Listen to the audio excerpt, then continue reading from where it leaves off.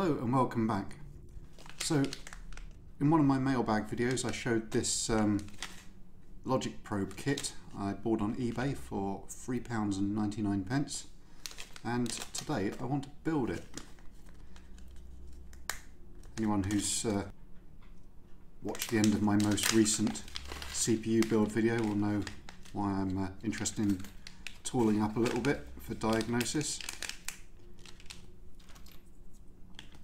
Now, I did go looking for instructions on this and I found that the people who make this, Mitch Electronics, have provided quite a lot of good documentation, including a YouTube video, so I will link that in the description.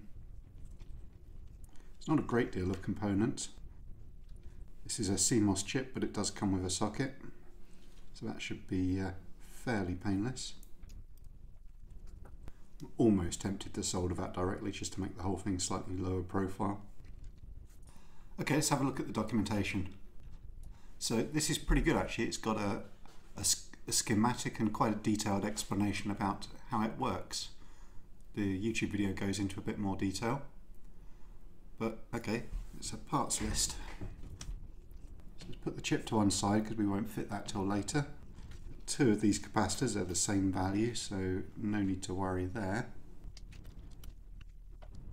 3 LEDs and some resistors which are different values. Right, so that's 4.7 ohm. So you've got 3 of these 1K ones and a 2.2 mega ohm. Pogo pin and some wires. This is the one comment I would make about this project, is these wires seem very, very short, so I'll probably have a look for something else when I get there.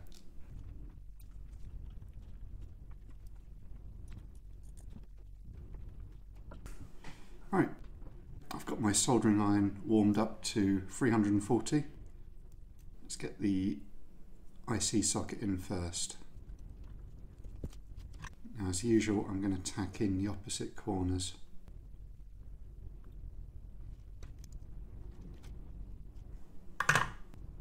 Now, this is a very small and light board, so I'll just see if I can hold it a bit more securely.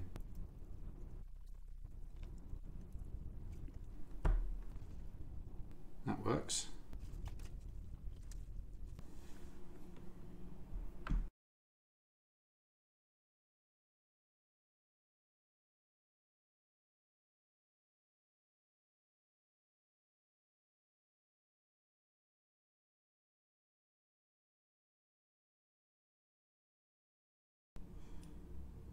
Right, now we need to get these resistors right. So R1, R4 and R5 are the 1K resistors.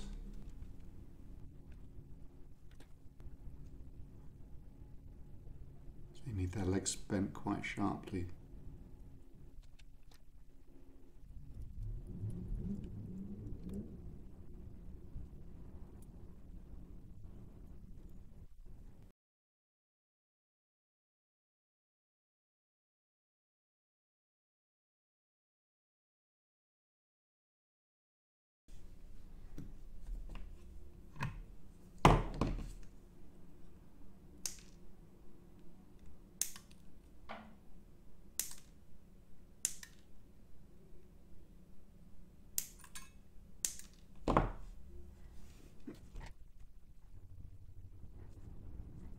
Right, R2 is this 4.7 mega ohm,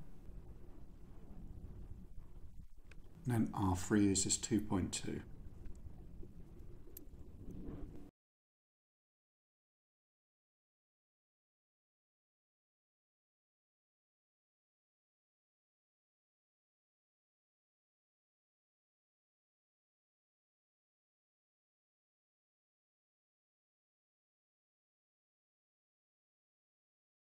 Right, capacitors now.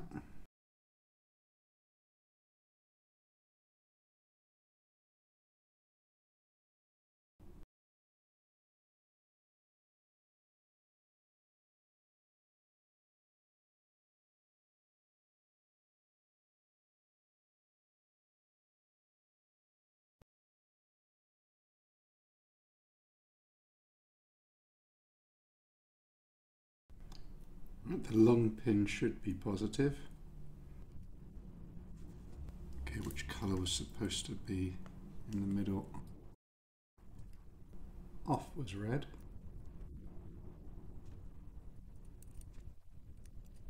I suppose that makes sense. I'm not convinced that I'm holding these LEDs in the right position very well. I'm going to get some solder on the leads and then recheck. I can just reheat the solder and push them into flush.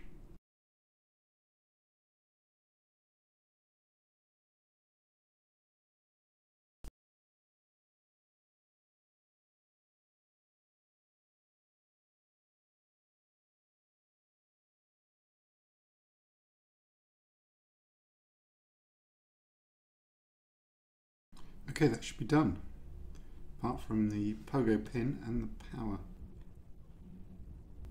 This is potentially going to be difficult. Let's see if we can tin this pad.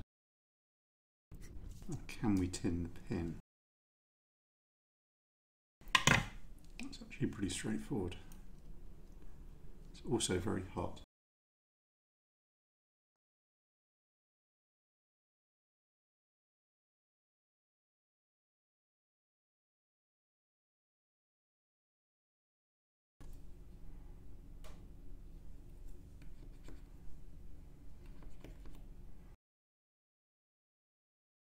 I think that's okay.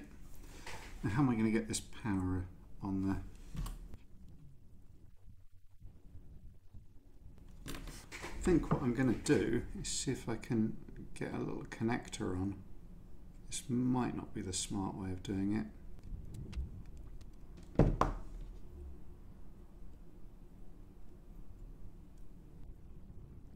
It's got the right spacing.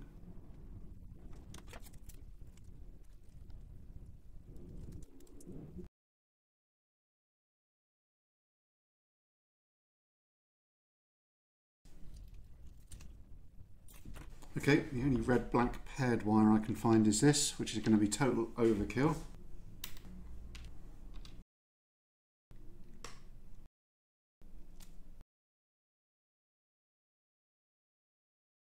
Okay, the sleeving is a bit big for this. That's the way to do that. If you've got large sleeving, put the wire in the crimp tool and then drop the connector on top.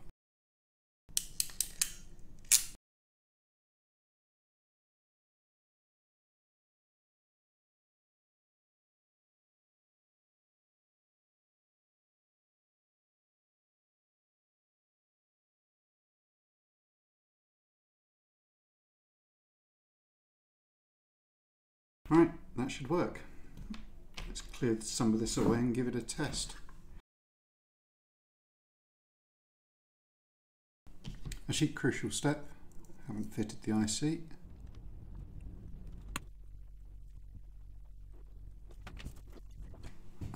I need something to test.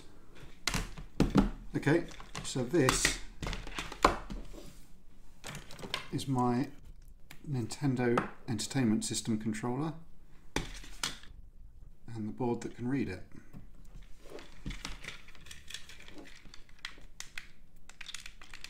It's working. Right, so red LED is off, green is on, yellow is floating, and all LEDs is oscillating. So I'm guessing we should see floating initially. No, we see off. Maybe that's right. Well, that doesn't look correct, does it? I presume I've made some kind of terrible mistake building this that was totally obvious to anyone watching.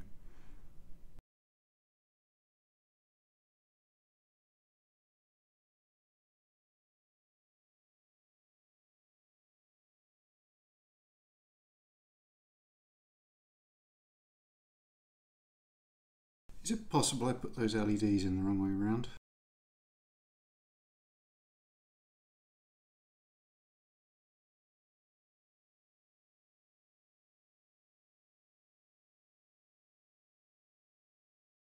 Yep, I think I've put them all in the wrong way around. I am a complete idiot.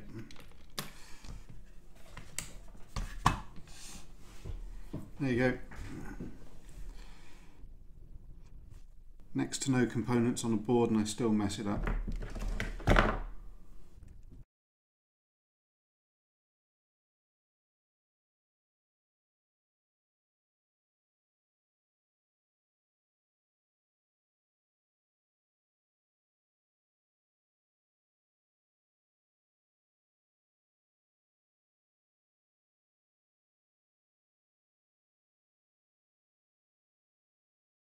This is one of those things that would be an awful lot easier with one of those solder suckers to fully clear out the holes again.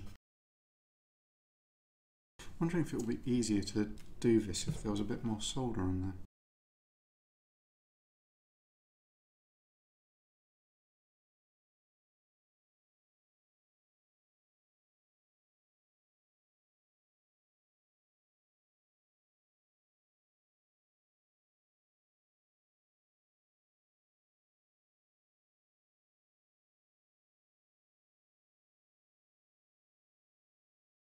Right, let's give that a try again, and I will leave the mistake in the video if you promise not to laugh at me.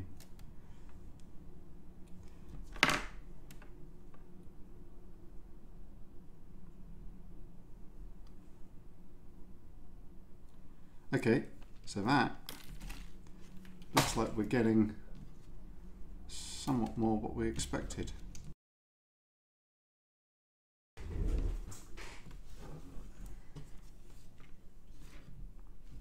Right, so it's currently showing floating. There's a bit of instability on the red. Okay, so I go to live. So logic high I get green, low and I get red. And it did say alternating and I'd get all the LEDs. So let's try that on a line that's actually changing. So that's on and goes off when I push the button.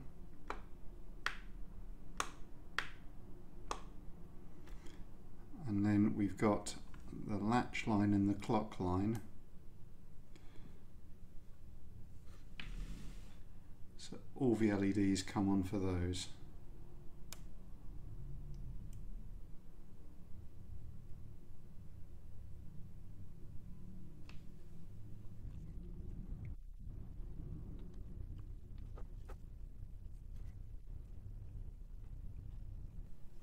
Well, it works. I suspect that the LED I've put on, the green LED I replaced there, has a slightly higher current drain.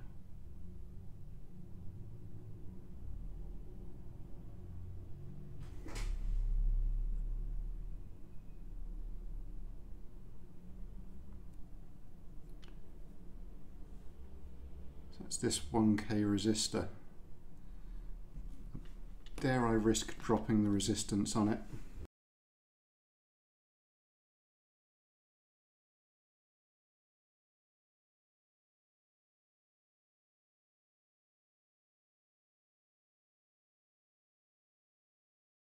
And this is why you should really put the effort into putting your LEDs in the right way around initially.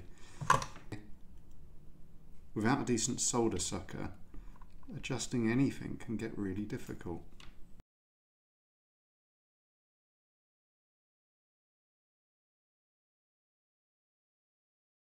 I'm going to go back over these and put some clean solder on them.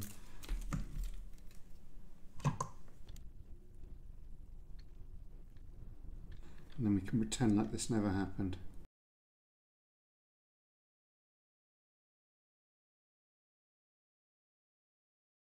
Okay, that's a little bit more visible.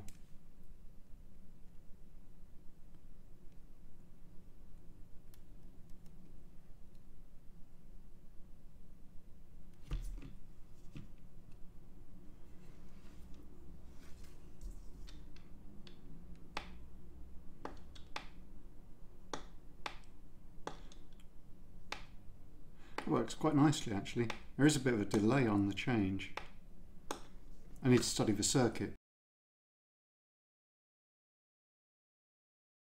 See, that's curious. Oscillating is supposed to light them all, and so the clock line gives us a nice clear oscillating, but the latch line, where we know the duty cycle is off a lot more than it's on, is a bit more difficult to see. But I guess there has to be a reason why logic probes cost quite a lot of money, and this was $3.99 on eBay. It was a nice little project. I'm a little bit embarrassed I made that mistake on the LEDs, but even so, I think this is actually going to have some use, because if you've ever watched a video where I've kind of been struggling to hold a ground line with the multimeter on to check what values on a bus, this should let me run down the pins quite quickly and see what's on each.